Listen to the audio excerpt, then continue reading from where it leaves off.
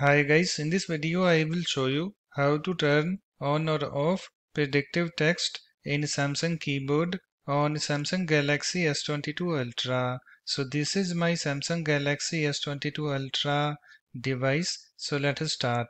So first of all you have to open your settings app.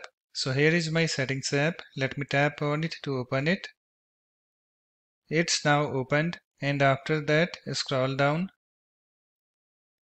to general management and then tap on it, and then tap on Samsung keyboard settings, and after that just come to this smart typing, this section, and in this section you can see here we have this predictive text. So to turn on predictive text you have to turn on this toggle button next to it. So to turn on this toggle button just tap on it so that this slider moves to the right.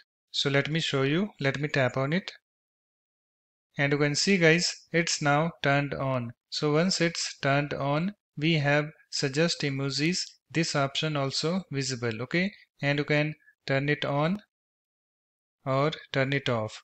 And also we have auto replace and suggest text corrections. These options also turned on when we have predictive text turned on. And whenever you want to turn off predictive text, then you have to turn off this toggle button next to it. So to turn off this toggle button, just tap on it so that this slider moves to the left. So let me show you. Let me tap on it.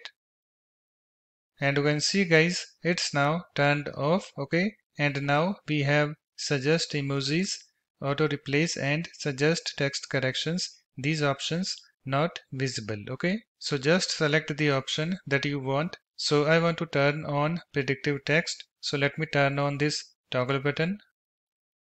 You can see it's now turned on, and after you're done, you can go back again and close the settings app.